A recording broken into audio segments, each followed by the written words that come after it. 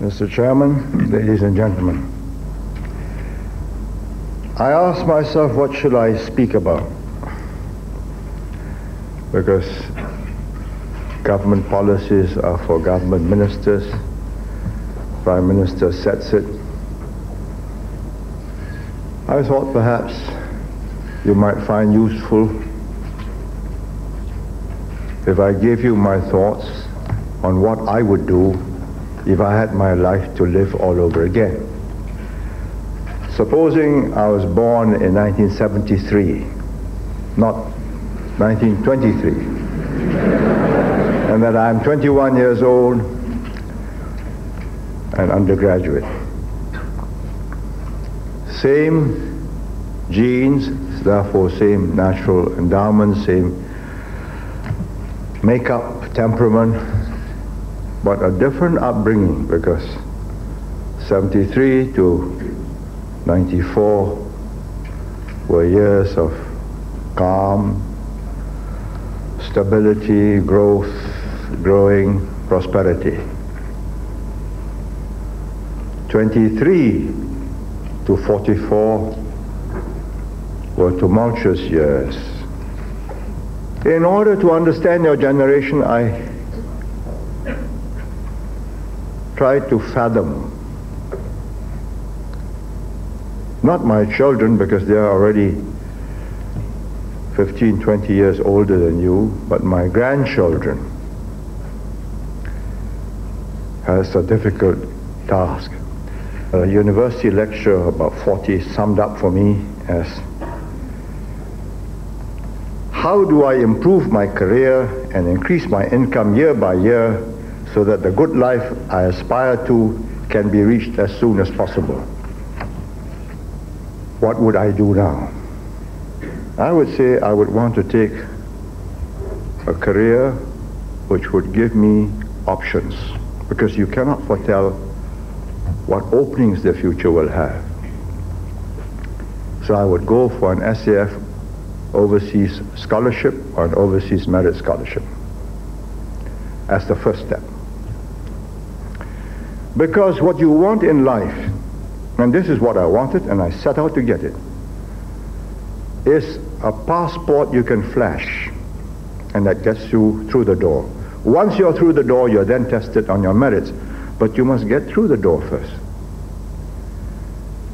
And the other thing you must have in life is a network of friends, of being part of an old boy network.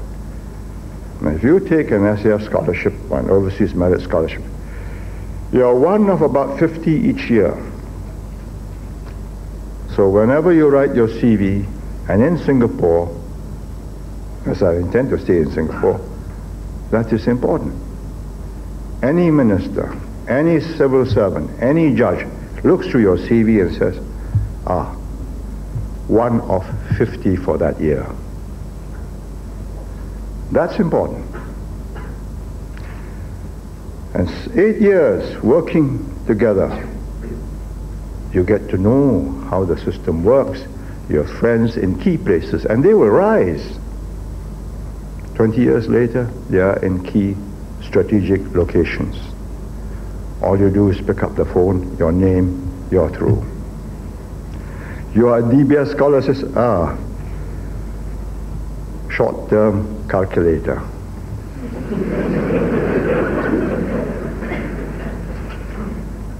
So, what would I do if I got the scholarship? I think if I were good with my hands, I would do engineering. Maybe in today's trend, I might do electronic engineering as a basis, because that's the future. Supercomputers, superhighways, internet, databases. Not to spend my life on it, but to have a good grounding. Of course, after that, I would want to take an MBA. Because you don't want to be an engineer or researcher in the lab all your life. Where would I go? Oxbridge? Well, If I had a grandfather, if I'm born at 23 and a grandfather like me, 70 years old or 71, he would have sentimental ties with Oxbridge because it's the Cambridge of the 1940s. Was a gracious place and an institution of great scholarship and learning. But born in 73 and facing it, a choice in 89, I would say no. I would go to America because the Americans will have a big role in Asia. The British have a role in Europe, marginally maybe in other parts of the world. And I have to understand the Americans. So it's not just learning data, it's networking. I would choose a West Coast university like Stanford, or an East Coast one like Harvard or Princeton or Yale. And if I go for my undergraduate or my first degree there, I would go for an MBA later in Europe, either France, in INSEAD, or in Geneva, IMED. Then I understand also the Europeans. Or if I'm good at my Chinese and I pick up some Japanese, I'd spend a year with the Japanese. It's the hard facts of life. Who will be relevant in this part of the world in the next 10, 20, 30, 40 years? And there's a cultural lag we suffer from.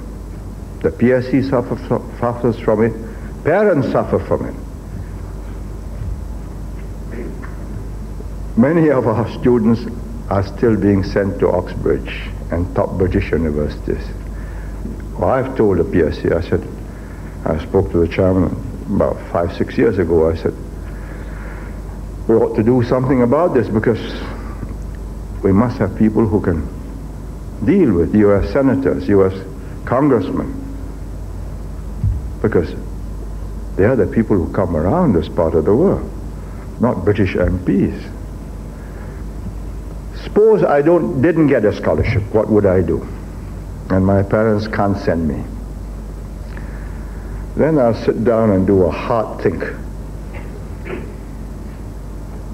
If I'm really confident that I'm a practical chap with the hands, I would do engineering, and then later do an MBA in Harvard or Stanford or whatever. But if I'm not, then I would consider the law, because that gives me an opening, and again I would do an MBA in America. Now, I cannot overemphasize the importance of knowing people. I give you this illustration. I spent 1 term in Harvard, less than a term, not to do any specific course, just to understand Americans. And they tailored a course to suit whatever I wanted to know. I had a graduate student attached to me to run errands, go to the library, get things for me, work things out, fix up seminars with economists, with sociologists, and so on. In the process, I met a whole series of people who later became very important. One of them was Henry Kissinger, before he was National Security Advisor and later Secretary of State. So we had met in an informal setting. He had heard my views of Vietnam and the American commitment already made, and it coincided with his, and we became lifelong friends. So that one visit, just over 2 months, in the autumn of 1968, gave me a network. And from Henry Kissinger and people like John Kenneth Galbraith, Dick Newstead, who was a specialist on American presidencies, I was able to reach out, use their network, and fan out. Whereas in Britain, I have deep connections. As a student, I was a member of the British Labour Club in Cambridge University. I campaigned for my fellow students in the elections in the British Labour Party. I became a protege, so to speak, of the British Labour Party. And I have friends right across. And because we were good friends. Therefore, in Malaysia, 63 to 65, when tensions were acute, there were very severe constraints on the central government as to any high-handed use of emergency powers on the Singapore government. Because my reach went not only into the Prime Minister, Harold Wilson, and his cabinet, but into the British Parliament and across into the Conservative Party. But alas, all that investments now is worth less because the British have withdrawn, or rather shrunken their interests primarily to Europe. Now, what would I do with my language skills? I think it's important that you know the English language because it is the international language and you speak it in a standard form. Do not speak Singlish. If you do, you are the loser. Only foreign academics like to write about it. You have to live it. And your interlocutors, when they hear you, their ears go askew. You detract from the message that you are sending them. I don't have to speak with an English upper-class accent, but I speak in a way which makes it easy for them to understand me, and therefore they are not distracted by my background. My message goes through without wrong wrappings. I would learn Chinese. For years, I've spent mastering the language. I still do. Every week, I sit down with a lecturer at the Institute of Education who is Chinese. We sit down, he keeps up my idiom. Till today, I cannot speak idiomatic Chinese. I am translating from my English sentences into Chinese. So, it's a price I paid. Because I knew that, I sent my children to Chinese schools. They don't suffer from my defect. They can construct sentences either the Chinese form or the English form because they started young. Of course, parents, until the recent opening up of China, were against it. Too much trouble. But it's a lifelong facility which will be of enormous value, economic value. Then I would learn Malay, perhaps the Indonesian pronunciation. Without Malay, my whole relationship with President Suharto might have been different. I would have had to sit down with an interpreter. Fortunately for me, I started off with Bazaar Malay. I polished up during my political years and learned all the suffixes and the prefixes. And I'm able to communicate and talk directly to him with nobody else present. Therefore, no embarrassment. Put propositions which, if unacceptable, dies. If acceptable, takes off. What he calls a 4-eye meeting. And we live in this region, therefore I think it's a value to have it. And as I said, if my Chinese were good enough, I would pick up Japanese. Because they are going to be a very important source of technology and finance. They may be undergoing difficulties at the moment, but I'm absolutely convinced that they are going to become one of the leading industrial or post-industrial nations in the next 50 years, maybe longer. Now, after I've done 8 years bond, what do? That will bring me about 2005, 2 years NS, 8 years bond. I think I moved to a stat board or a GLC with projects in the region, because this region is going to grow and grow for the next 20, maybe 30 years. But I would want to keep my links with the admin service, because I want to keep in touch with the center, because that is the heart of government and is useful whether I stay in the private sector or if I can catch the eye of PAP recruiters, I become an MP and later a minister. It's a very long-range kind of investments that I would make, not for short-term benefits. A kind of investments which yields dividends next 10, 20, 30, 40 years. I'm talking, of course, if I were born myself, you know, top 2-3% of my cohort. Suppose I'm not. I'm only in the top 15%.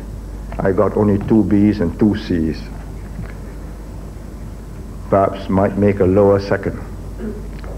Then what would I do? I think I leave you to ask these questions and I'll answer them. But I would move my targets to more realistic heights and maximize on what I have. Now, what do I do with my own personal life? Around about 28 or 30, I would want to get married. Now, there are 2 ways of looking at marriage. The present generation is affected by Western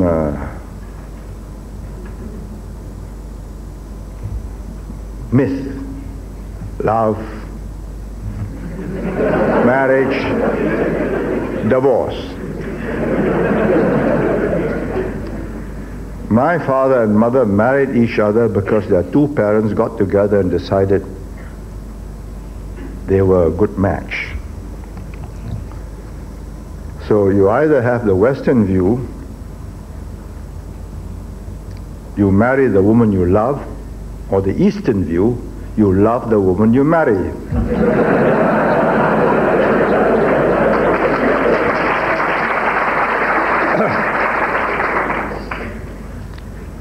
Well, I tried to match both. And I think it wasn't a bad choice. But it is absolutely crucial, and I'm saying this not because the figures for female graduates are very bad, but for very practical reasons. I would want to marry an equal or somebody better than I, because it's an enormous advantage for the rest of my life. She can carry the load as much as I can. And most important of all, not only the income is double, if anything happens to me, particularly when I went into politics, and anything could have happened, I was comforted by the thought that the family would not self-destruct.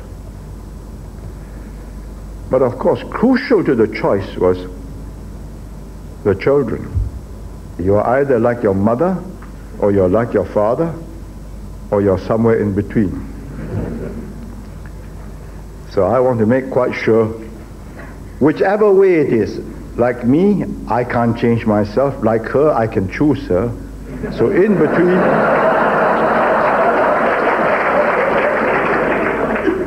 it can't be too bad. And as luck would have it, 3 tosses of the coin, they all came out right.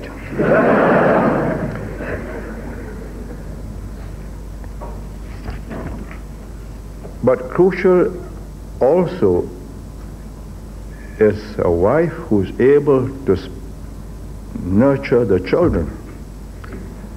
I'm not against feminism or the feminist movement, but I think there are certain biological differences which makes certain roles more suitable for mothers than for fathers.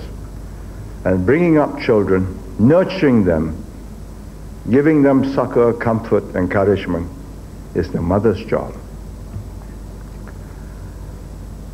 And if you get one of these wives like Kramer and Kramer, you know, the American film, I want to fulfill myself, then I would stay away from that woman.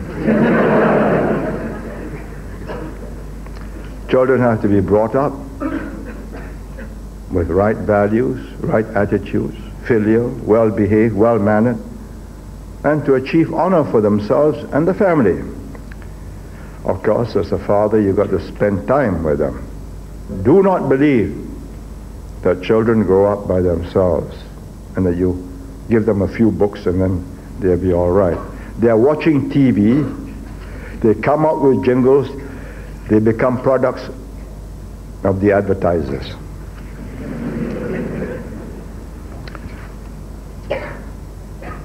I've been reading the newspapers about the tremendous commotion lining up for primary schools. I think I ought to make a little point here. Schools are important, and good schools give a student an advantage. But primary schools do not, kindergartens, primary schools don't make all that much of a difference. It is in your formative years in secondary school and in junior college and in university that it makes a difference. I went to Tulokrau English School, is down off Still Road.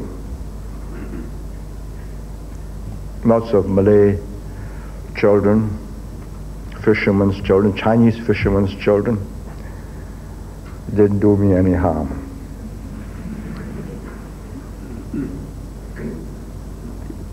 Head Start programs may help, but finally it's your natural capacity. If you are 1,300 cc, however high octane fuel you put in, you're still 1,300 cc. So if you are 2,005 or 3,000, then you can pour low octane fuel, it will still purr away.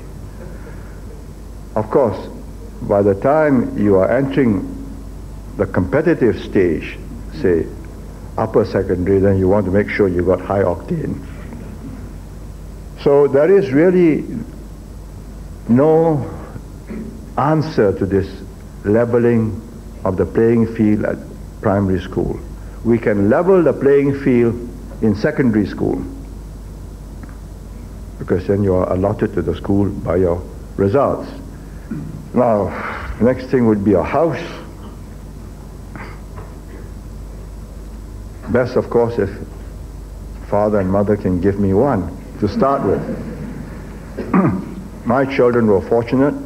They had a mother who worked, and when they started life, they had a home. Not very posh, but comfortable, and they have been able to upgrade from a condominium to their own private bungalows.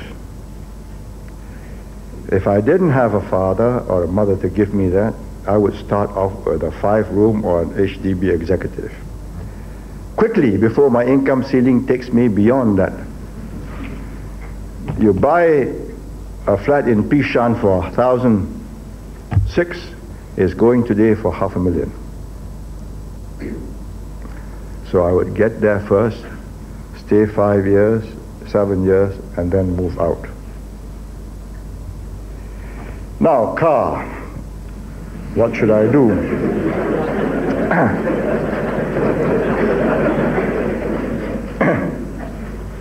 Now, I think I would wait 3 to 5 years after graduation, then I'll buy a Japanese car, maybe 1,300 to 1,500 liter cc. That would be not bad. I put it in a objective way in this manner. However well educated you are, remember that only the top 260 or 270,000 people own cars. 31% of all households. This was from a 1992-93 household expenditure survey. Because houses and cars require land. There's no use having a car and putting it up on a jack and admiring it. You need land, roads. And land is of finite size. You can stretch it a bit by land reclamation. You can build roads above the ground, build tunnels under the ground, but there are limits. Let me tell you the facts about graduates. When I came out from university, I was one out of the top 1%. That's all that made it to university in my generation. When my son Long came back in 74, he was 1 out of 3.8%. When my son Young came back in 79, he was 1 out of 4.7%. Now you are part of 19%. By the time you graduate, you may be part of 21%. So, you see, the scarcity value of graduates goes down, and the scarcity value of land goes up.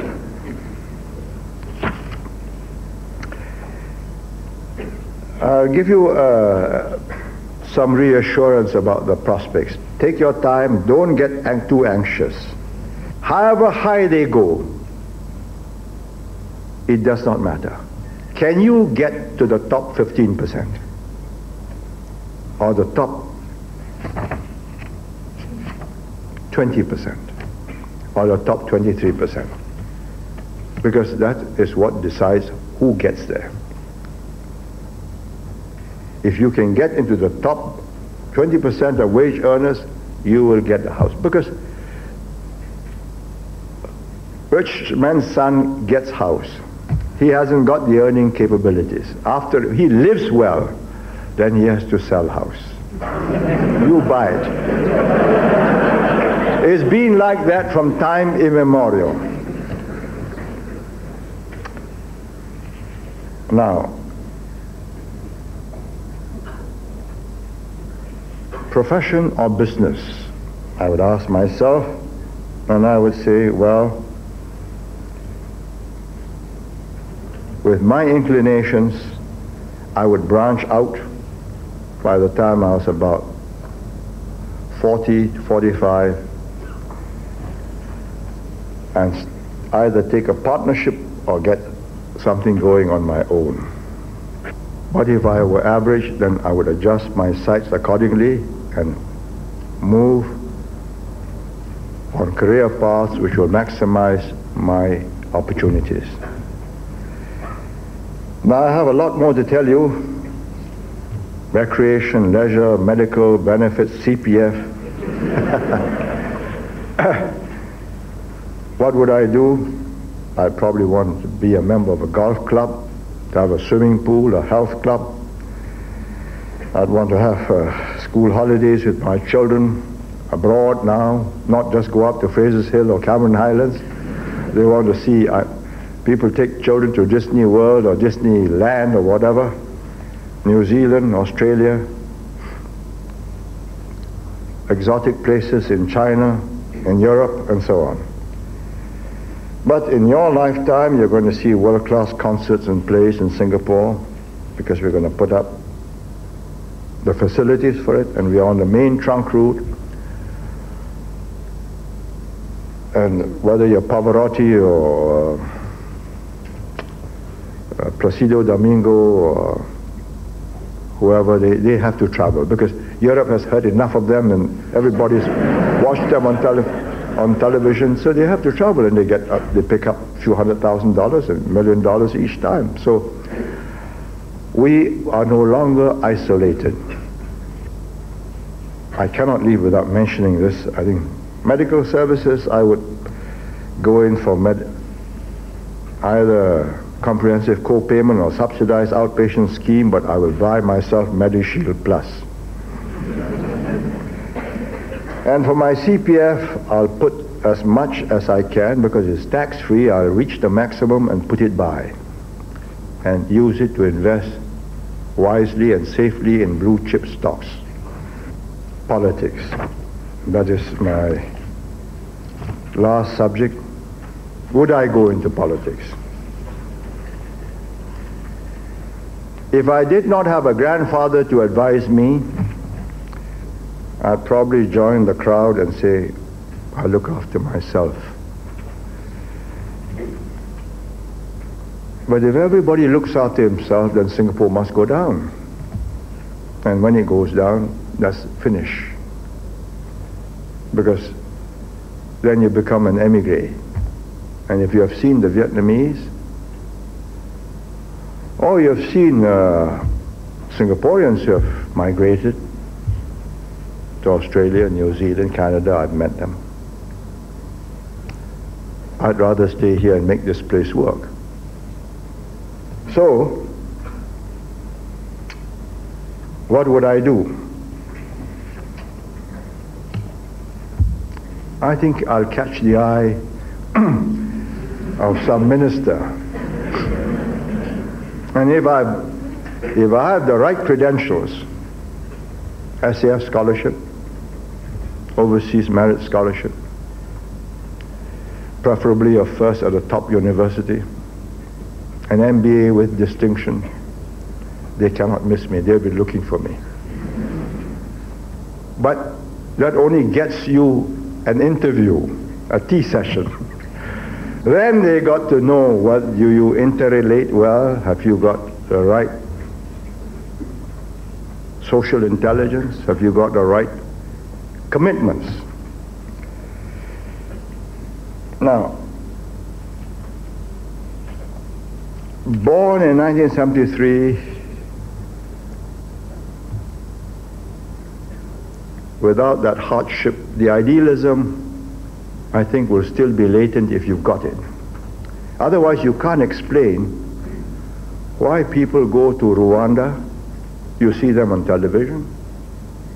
They go to Somalia, they go to Bosnia, Médecins Sans Frontières, Oxfam, all these CARE and so on. They are able to find highly intelligent people, well qualified, driving lorries, catering for the miserable. And they cannot be doing it for money. It doesn't make sense. So we are also tapping that same wellspring of idealism. It's a powerful force for good. So SIF, Singapore International Foundation, gets people willing to go to Botswana, Nepal, Philippines, do things for other people.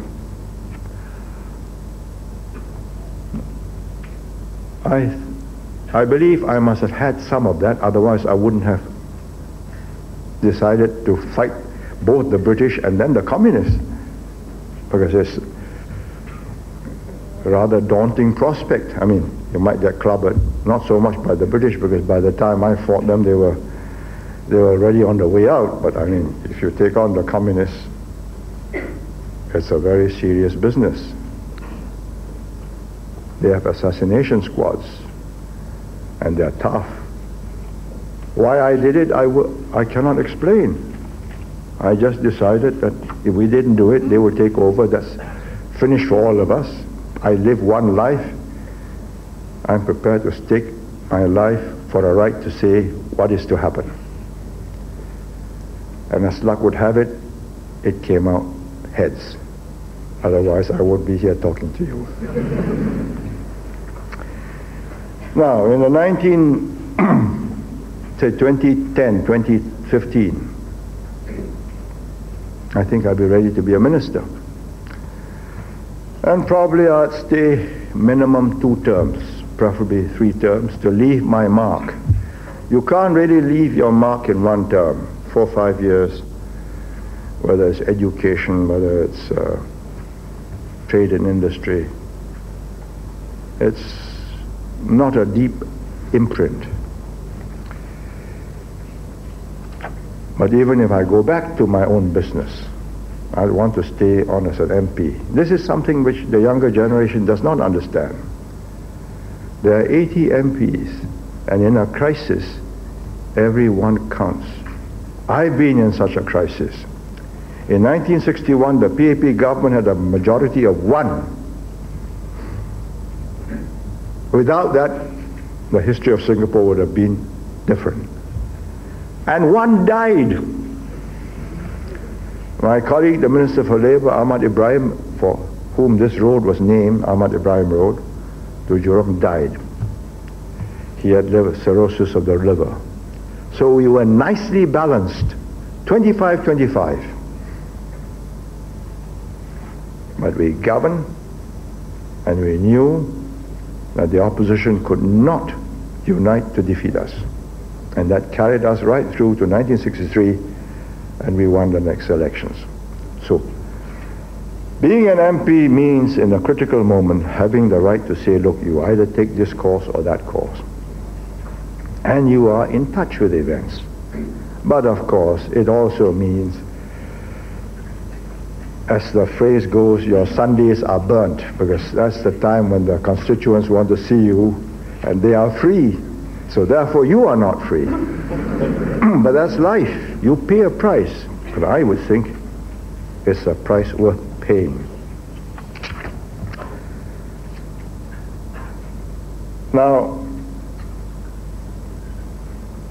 what if I were not in the top 2-3% of my generation? I'll tell you that I would not lose heart. I won't be discouraged, because many of the most successful men in the world never were at the top 2-3% of their generation, at least not the scholarship route. Henry Ford didn't get an MBA with distinction, neither did Rockefeller. And Sim Wong-Hoo of creative technology, he only made Polytechnic. But he's got a good brain, and he's made it. So what it really means is, can you get advice from your parents, from your uncles, from teachers, from friends, how to maximize your natural endowments, your gifts, the things you do well, and then seize your chances in a given society at a given stage of development. My chances were different. A whole world was in a stage of revolution.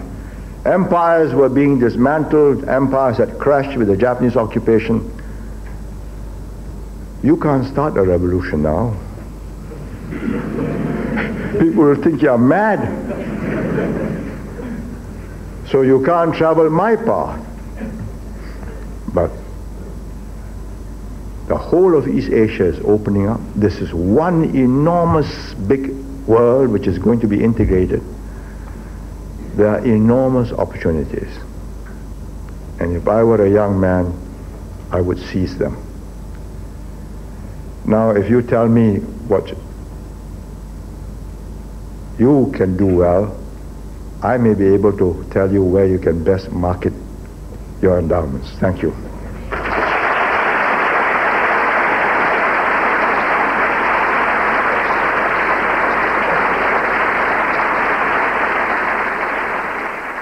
Good afternoon, Senior Mr. Lee.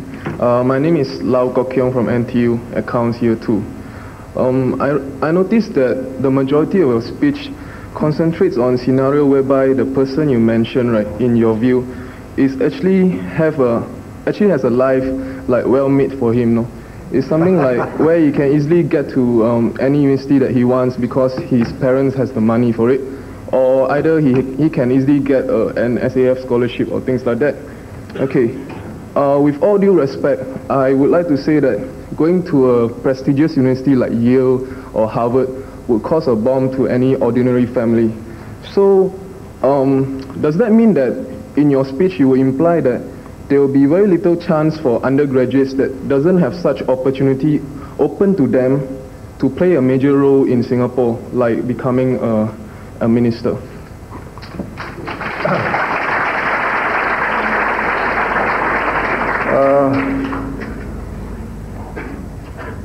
Let me phrase this in honest but not offensive way. Supposing, as I said just now, I can only make 2 B's and 2 C's and get into NTU or into NUS. I think I would do what you have done, take up accountancy. No, I mean that seriously. I mean that seriously. The business sector is going to grow in Singapore. The stock exchange will grow, and that means you want good accountants, and so all your financial specialists and analysts can work on records which they know have been vetted by people who have looked very thoroughly at the accounts. You make a very good living if you are good at it. But if you want to go into politics, you can make a very good MP. And I would not rule that out. We need a lot of soldiers who are going to carry a heavy load, because ministers cannot do all the work. The constituency has to be looked after.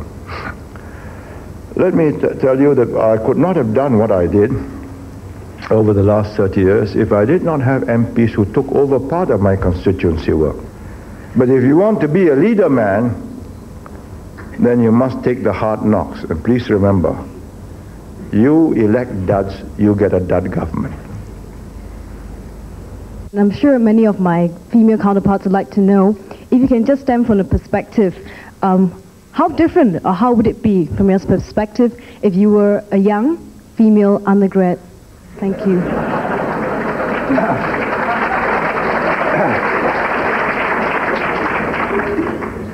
Well, it's an impossibility for me, but I'll try and put myself in that situation, and I'm basing it on the statistics that I have read and the girls that I have met in the government service and in the professions that I come into contact with.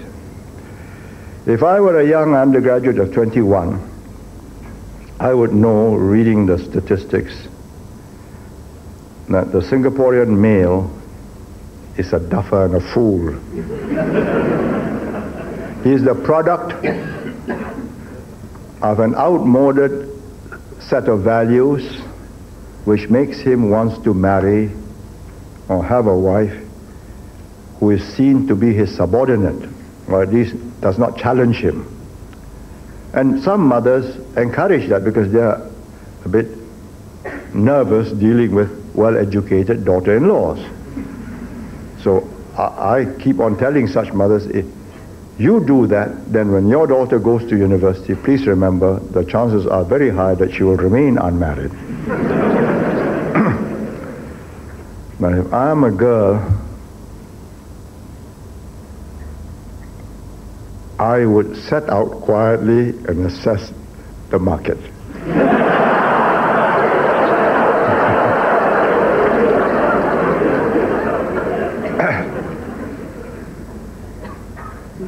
some statistical figures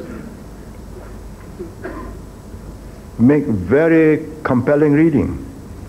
It's a question of opportunities to meet and to interact, knowing that 4 out of 6 males will reject you because you're a graduate. So that's a tough proposition. If you are a nurse or you're a doctor or a school teacher, that's the worst profession, because you are a woman graduate school teacher, you meet fellow women graduate school teachers, your principal is a fellow woman graduate school teacher. How are you going to get married? So, if you are going to take up teaching, I would say move whilst you are an undergraduate. Make your friendships, get bonded, go steady long before you become a teacher. Now it's a problem which will not go away for some time, but I think it's wise also not to rule out marrying somebody who isn't a graduate. So if you do try, I would say be realistic. There is no such thing as an ideal match or an ideal bridegroom. If you can get somebody who is not inferior to your brother or your cousin, settle for that. Because the chances are, whatever you may think of yourself, the man probably thinks, well, you're not different from his sister or his cousins. I think a realistic approach to this problem is very necessary. But of course, I have not yet solved this problem, and I'm not sure that my successors can. It's going to take a long time. So in the meantime, those of you who are in that age group, readjust your thinking. Time goes very fast. You are in your 20s now, you think you got all the time in the world. Once you reach the 30s, you still think you got time, but before you know it, it's foreclosed. You have mentioned that you might consider again before giving women equal opportunities in tertiary education. But correct me if I'm wrong, if women are not given equal opportunities in tertiary education, it might affect the workforce, though giving women equal tertiary education might or have already affected the birth rate. So what would you choose? Now you mean? Yeah. Let me put this in perspective. Giving women tertiary education is not affecting the birth rate. It's affecting the demographic quality of the population. This question arose and has been misunderstood when I spoke to some Australians in Sydney. If I had my cards to play again from 1959, I would have played it differently, because I've seen the results, and I know now that we were ignorant and we were simplistic.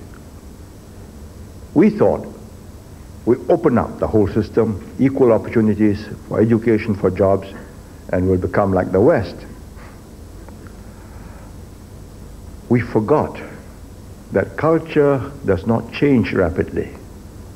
Culture goes with mother's milk.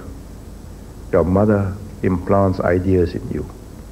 So you want to be the boss in the family.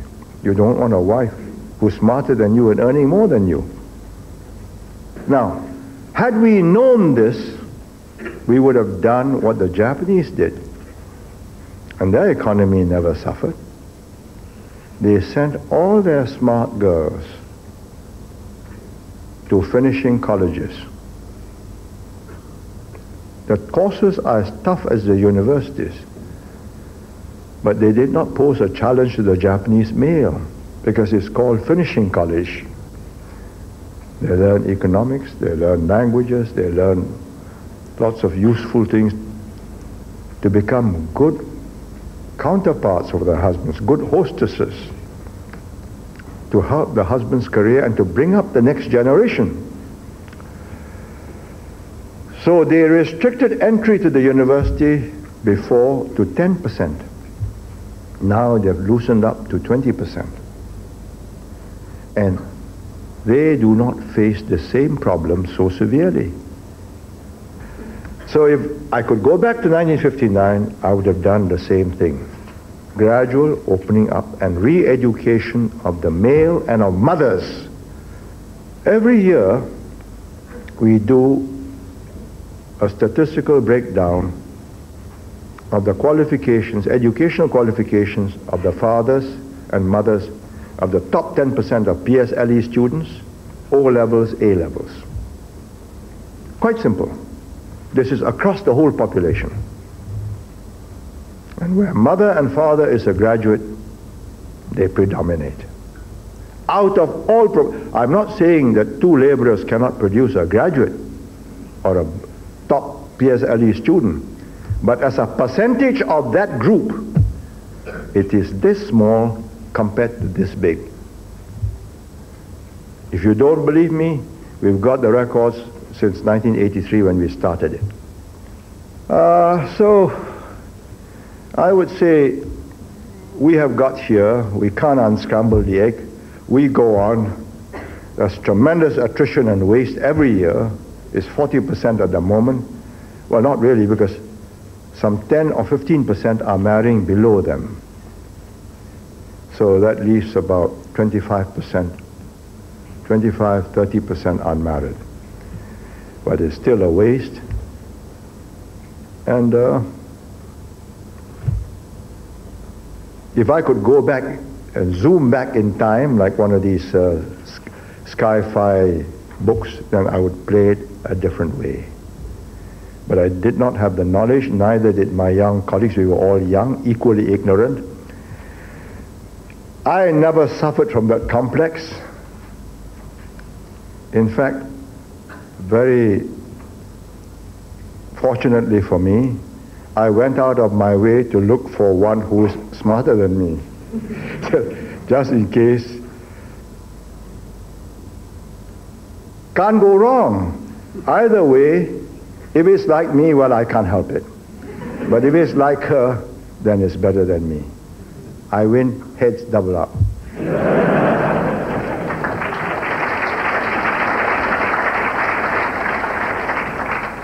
I'd like to ask you about the scheme that you've proposed, perhaps for the future of Singapore, where you spoke of the one-man, two-vote system. I would just like to ask if you feel that we are perhaps exchanging a tyranny of the geriatric for the tyranny of the middle age, considering the fact that many sections, considering the fact that some sections of the younger population have been clamoring for policies which may not be that conducive to the polity in the future.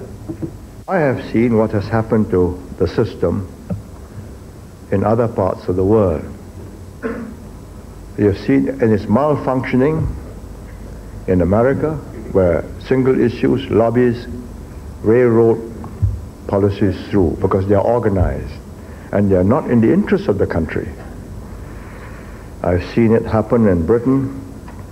I've seen it is happening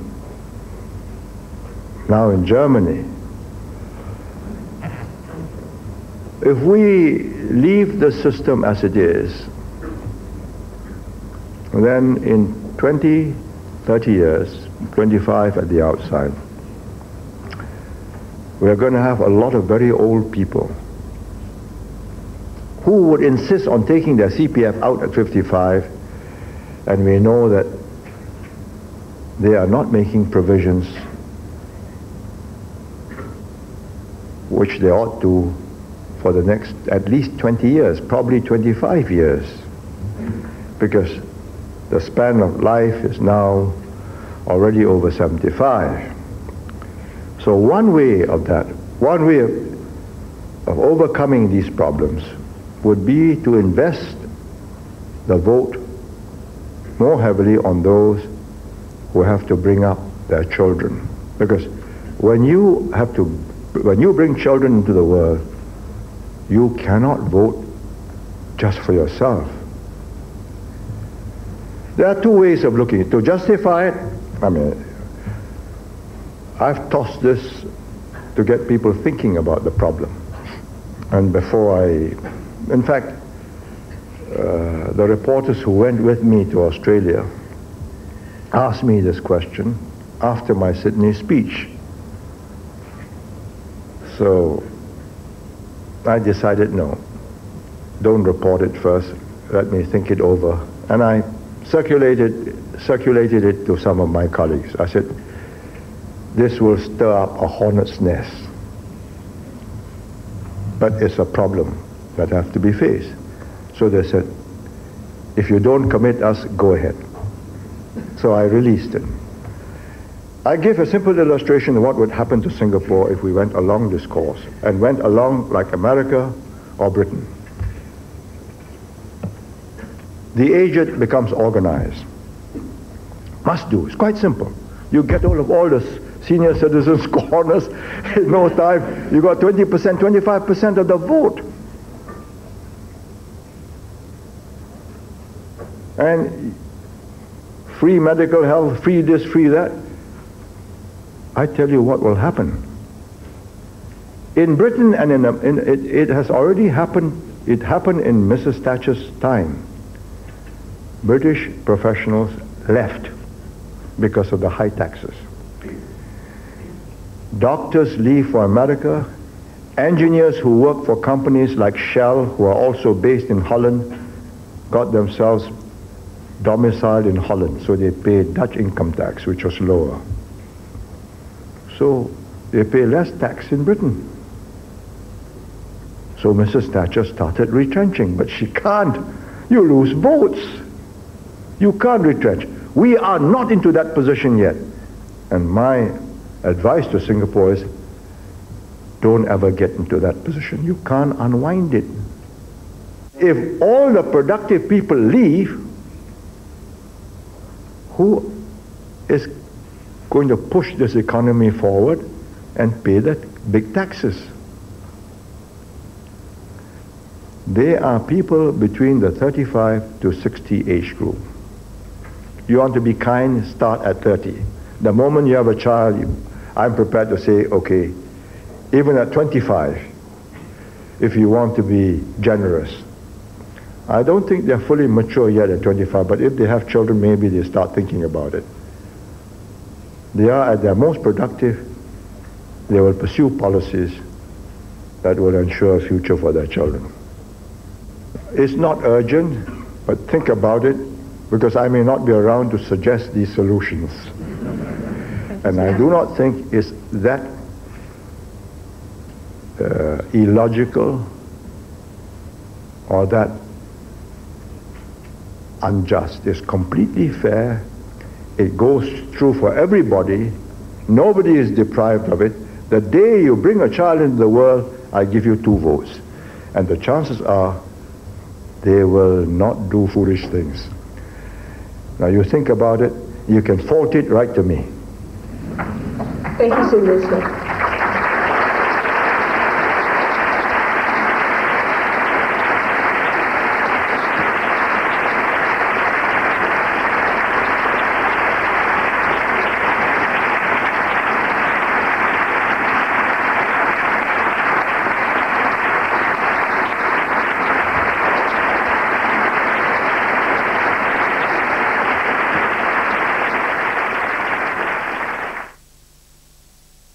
Next on Talking Point. Your crowning glory. You could lose it, but can you regain it? Hair loss. What can you really do about it? They're at an age when most are ready to take a break. But instead of enjoying their retirement at rest, they're enjoying it at work. Elderly workers, who are they and why do they keep on working? On Talking Point, 8 p.m. Wednesday on 5 after Candid Camera. At 11, it's your Saturday night movie, Son of Darkness, rated PG. And then it's the outrageous Benny Hill Show. So stay with us on 5 tonight. Channel 5, where it all happens. 5.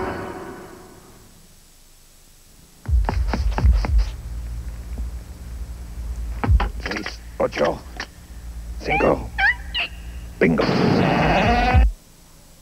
What do you do with leftover paint, used oil, and old car batteries? Well, the Humboldt County Office of Environmental Health has a new way to get rid of some old hazardous waste. Joining me in the studio this evening to discuss...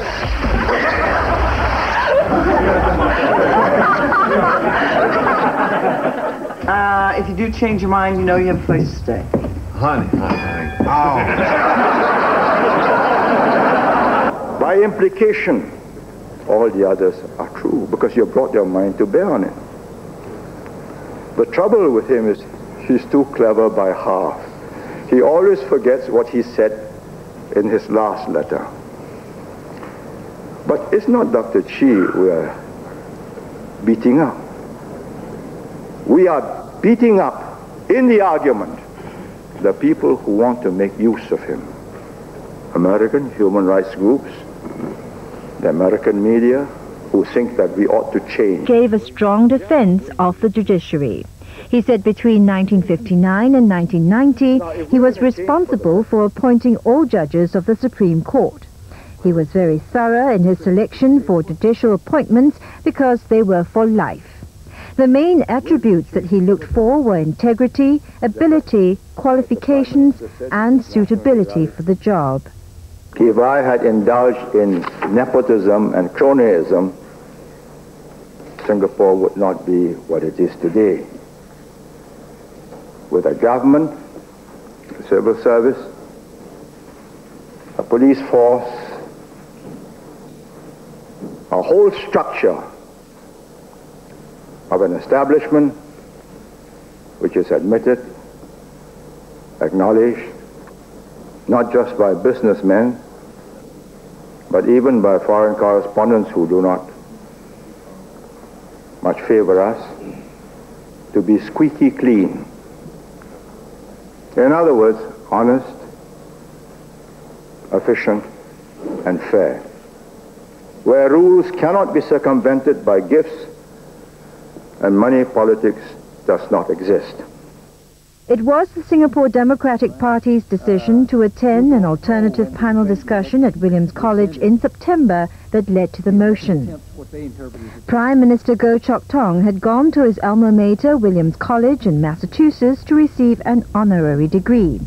SDP Secretary General accepted an invitation to attend the alternative panel discussion at the college, organized by those opposed to Prime Minister Goh's award. At the discussion, fugitive lawyer Francis Xiao attacked the independence and integrity of Singapore's judiciary and legal system. In his hour-long defense of the judiciary, Mr. Lee said he took the utmost care to appoint the right people as judges. He then went on to speak about his appointment of the first Singaporean Chief Justice here in 1963. The person I appointed,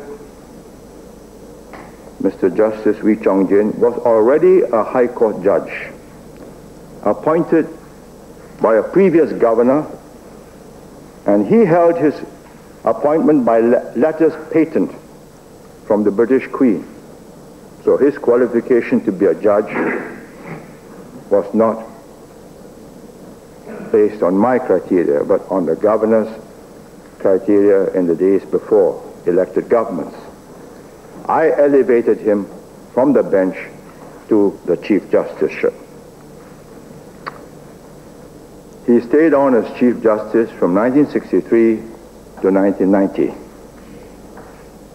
Many judgments went against the government. He was never removed. He reached retirement age. I extended it twice because there was no suitable alternative. Mr. Lee also explained how he came to appoint Mr. Yong Pang Hao as Chief Justice. One of my most important last appointments before I retired was to appoint the Chief Justice to succeed Chief Justice Wee Chong Jin. I weighed the merits of several candidates. I discussed the matter with all the judges separately. Each of the judges listed for me the 3 best persons he considered for the office. He considered suitable for the office, always excluding himself. With each judge, I separately went through the list of members of the Singapore Bar. I considered several outstanding lawyers from the Malaysian Bar and looked at a few possibles elsewhere, including Hong Kong. I rediscussed the matter with the 4 judges who knew Mr. Yong Pang Hao well. They all rated him the best of the possibles. Chief Justice Yong and Mr. Lee were fellow students for 3 years at the Cambridge Law School from 1946. He returned and practiced law both in Malaysia and Singapore for 20 years. In 1970, when he was already the head of one of the largest law firms in both countries, Singapore and Malaysia, Shuklin and Bok, which had been started by his father, himself a lawyer, he decided to leave the law for banking.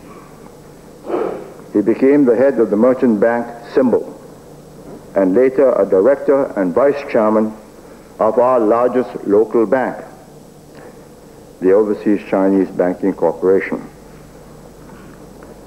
In April 1981, Dr. Goh Keng Swee asked the OCBC, then finance minister, then doing a special job for me to form the Government Investment Corporation. And he had Mr. Lim Kim San as the first managing director. He decided in April 1981 to ask OCBC to lend him for the Government Investment Corporation as managing director, Yong Pang Hao. He had known him separately as a banker. Later he became also managing director of the Monetary Authority of Singapore because his competence was beyond doubt. As chairman GIC, I could see from his work that he was the same Yong Pang Hao I had known as a student. Thorough, meticulous, and scrupulously fair in his presentation of the alternatives for investment projects before expressing his preferences. That's a very important quality for a judge. In 1989, Mr. Lee asked Mr. Yong to consider the offer of Chief Justice, telling him that it would be Mr. Lee's last appointment before his retirement. Mr. Yong asked for time to consider it. And if he agreed, he would have to take up an appointment as judge of the Supreme Court for a year before he took up his appointment as Chief Justice. So as chairman of OCBC, in the first 6 months of 1989, he earned $1.3 million from his salary, bonuses, and pay in lieu of leave. In other words, if he had stayed on in OCBC,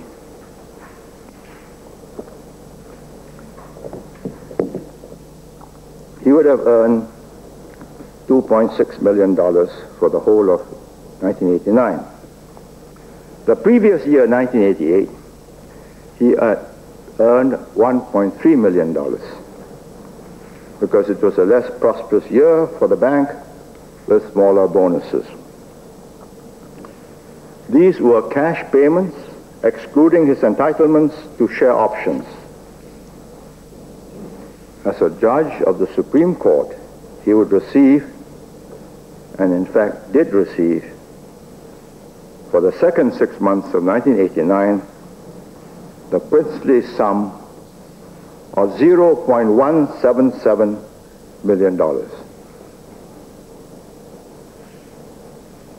$177,000.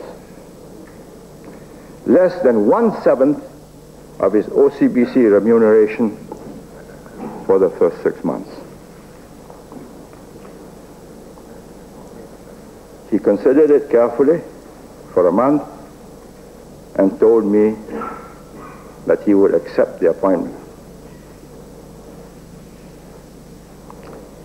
He left OCBC and was appointed Judge of the Supreme Court on the 1st of July 1989. In September 1990, when Chief Justice Wee Chong Jin retired, I appointed him Chief Justice. Mr. Yong Pang Hao's integrity, ability, and standing were already well established amongst bankers, both in Singapore and internationally. He's not an unknown person, like Mr. Francis Xiao. He is known to people who deal in billions of dollars of investments as a man of honor. And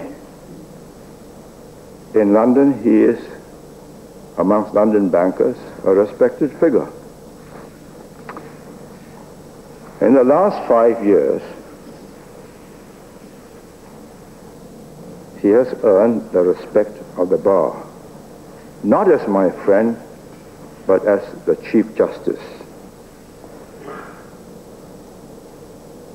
More than 200 of his judgments in the last 5 years have been published in our law reports. They are there for all to read and to judge. It is absurd for anyone to suggest that a man would give up his position as chairman of our largest bank, earning more than $2.6 million a year, to become a compliant Chief Justice for less than 1/5 the salary. He undertook the job as a matter of duty. Mr. Lee noted that money did not matter to Chief Justice Yong so much because he had inherited wealth. But the senior minister pointed out that Singapore cannot in future depend on finding a Chief Justice who happened to be good and had integrity and judicial temperament while at the same time inherited wealth. And because of that, Mr. Lee said there was a need for a fundamental revision of salaries from the President downwards, including the Chief Justice, the judges and the civil servants. If Singapore is to remain squeaky clean,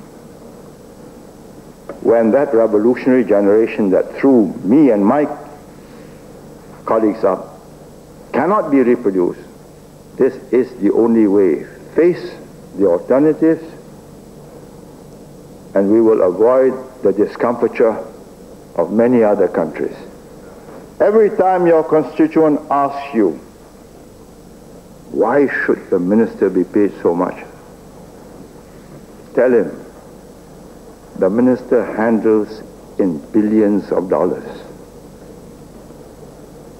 One signature from the minister can make or break a company, not just a man. Therefore, he must be a man of that quality, that standing, that integrity. And if he is not worth 60% of what his private sector counterparts are getting, he should not be holding that job. Settle for Francis Xiao or Dr. Chi Soon Chuan. All you need do is to pay for his wife's postage to send the PhD thesis for correction. It's cheap.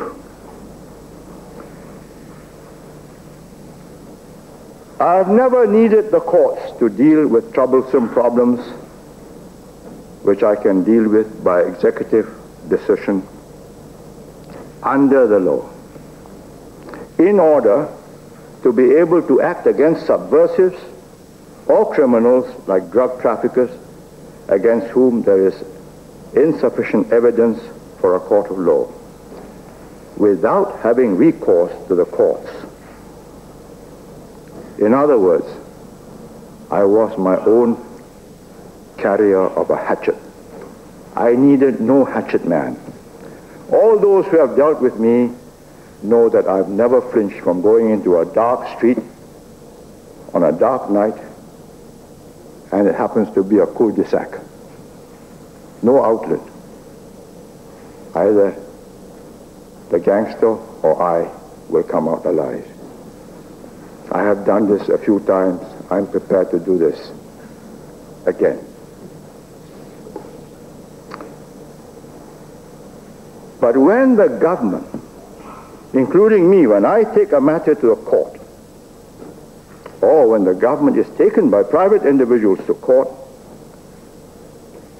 then the court must adjudicate upon the issues strictly on their merits and in accordance with the law. To have it otherwise is to lose us our standing and to lose us our status as an investment and financial center. Fortune magazine is owned by Time Warner. We have banned or we have restricted Time magazine for refusing to publish our replies. We are no favorites of Time Warner. But they carried out 2 independent surveys and they rated Singapore #1 investment center. The interpretation of documents, of contracts in accordance with the law is crucial. And because of that, the senior minister said, it is important to have good people to serve on the bench. Mr. Lee said Chief Justice Yong has been careful, meticulous and thorough in his selection of judicial appointees. When he became judge in 1989, he met a large cross-section of lawyers and leading members of the bar. He found out those who were highly respected, of whom he shortlisted 60 candidates. Within a year before he became Chief Justice, he had narrowed the list to 20. He based his selection on the academic background of the person and how the market and the bar viewed him or her. He also sought the views of each of the judges and judicial commissioners on the overall integrity, legal ability, and likely judicial temperament of these persons. From 1992, he refined the selection process by a quiet poll every 12 to 15 months. In Mr. Lee's view, these appointments and the changes made to the court's administration over the past 5 years have raised the morale, efficiency, and effectiveness of the officers of our courts. Despite the integrity of the Singapore bench and open judgments in the courts, there are baseless attacks on the integrity of the judges who remain unintimidated. So what is all this about? From time to time, since 1987, American human rights groups like Asia Watch, and through Asia Watch, the Association of the Bar of the City of New York, have made baseless and scurrilous allegations that our judiciary is not independent. It all started in 1987 over the Marxist conspirators' arrest, when we were not intimidated by the attacks on us for using the Internal Security Act.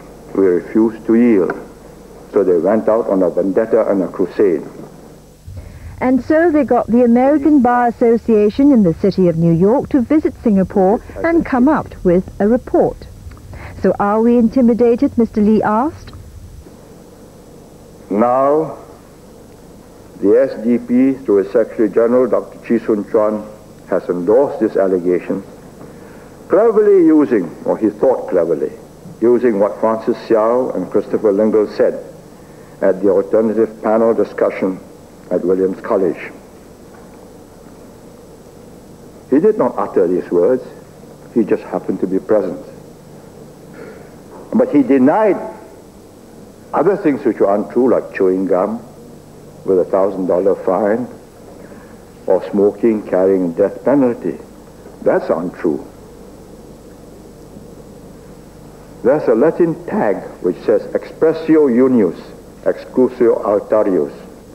When you list out the items which you say are untrue, by implication, all the others are true, because you brought your mind to bear on it.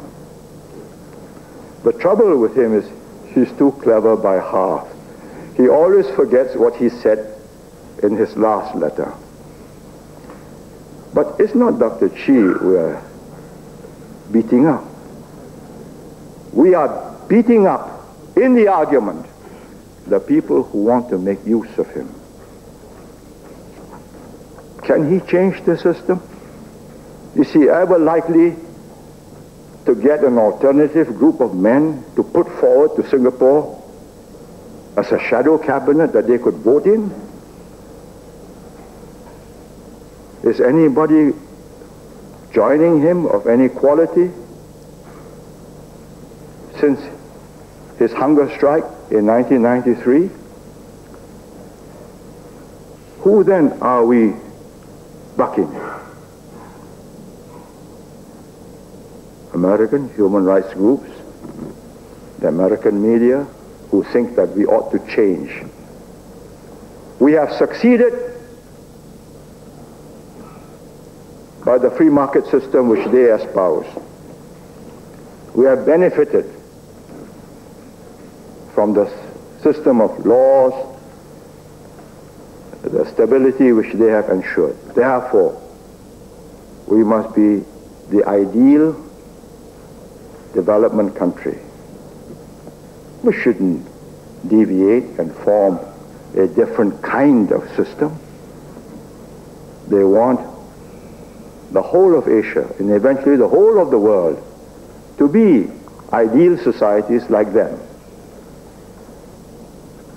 They argue, they fight, they contend. They have marches where the blacks gather in Washington, 1 million strong, and demand justice for all the horrors inflicted upon the blacks for hundreds of years. That's democracy.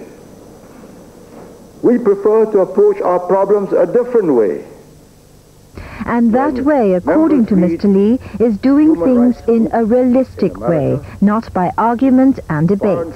And he's confident that in 5 years we will know if our more sedate but truthful presentation of news and facts is better than the free press system in the Philippines, Taiwan, South Korea and Thailand.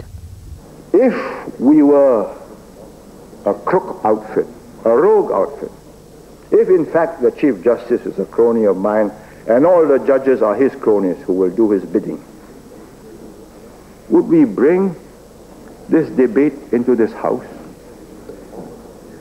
and air it? We'd be hiding in a corner. But the appointments made can bear scrutiny. What have we to be ashamed of? I'm not ashamed of Singapore. I'm not ashamed for having arrested Francis Xiao or sanctioning his arrest under ISA to discover and confirm that an American diplomat had egged him on to get a group of lawyers to contest the elections and get into Parliament and defeat and break up the monopoly of the PAP. This American diplomat had admitted helping Cory Aquino to get into power in the Philippines. But leave us alone, please, Mr. Lee said. Our people are not stupid. When they vote, they know that if they vote wrongly and they really vote out the PAP government and vote in the opposition, what would happen to them? And I think it's perfectly legitimate for the PAP government to say, the choice is yours. But the American human rights groups and media wanted us to follow their system, where every step the president takes is contested and contended. But I suggest to this House that we do a lot better because we are differently constituted. I am convinced that at the end of 10 years, we will be doing a lot better, despite all the troubles we'll get from Asia Watch, American Bar Association, City of New York, or the Harvard Law School giving a postal address for Francis Hsiao. You may impress Americans with that postal address, but you have not changed the nature of Francis Hsiao and who he is and what he is with Singaporeans. And so I noted with great interest that Mr. Chi distanced himself from Francis Hsiao. He didn't go on the same platform. He wanted to keep his distance. He didn't want to be treated like Francis Hsiao. He knows that that carries no credits, no votes in Singapore. Now, if Francis Hsiao were a Nelson Mandela, how different it would be. We have invited the Prime Minister in his letter through the ambassador. Come back. We want him back. Face his charges, maximum a few months jail, a fighter for freedom to change the whole system, intimidated by a few months jail, which will make him into a martyr and rally the masses behind him to overthrow the system. Instead, he sends little letters in the press from the safety and the refuge of America. I believe we must expect this to continue, and we would do well every time we read it. And after a while, I believe also that our neighbors have taken note of what has happened, as indeed you can see from the newspapers, editorials from Bangkok, from Jakarta, that when William Safire was invited to Singapore for an open debate, he chose not to come, and so was Dr. Crane. I had always been under the impression that they were the ones who were for an exchange of views. And who did they want to convince? Williams College students about the future of Singapore, or Singaporeans about the future of Singapore? And that is what is at stake. So let us not forget that in the midst of this debate, we are talking about our future. We are not interested really in how America is run, but we are profoundly interested in whether we are making the right steps forward for ourselves. And I believe it is not in our interest to have it said that our judges are compliant and corrupt. Thank you. The debate on the motion in Parliament continued for a second day on Friday, during which a division was called. Of those in Parliament, only SDP MPs Ling Hao Dong and Chiu Chai Chien did not support the motion, and Workers' Party Low Tia Kiang abstained.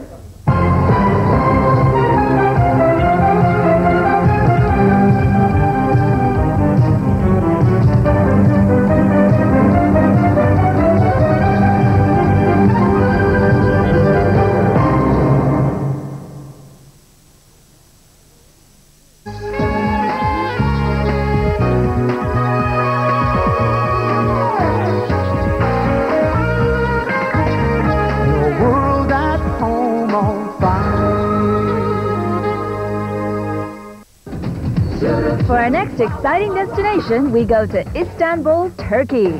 Come with us into the heart of this city and see what makes it tick. Find out about the sport that many of them take seriously. Get a real feel of their exotic lifestyle in the city that straddles both Asia and Europe on Monday, 10 p.m., Channel 5. I don't think you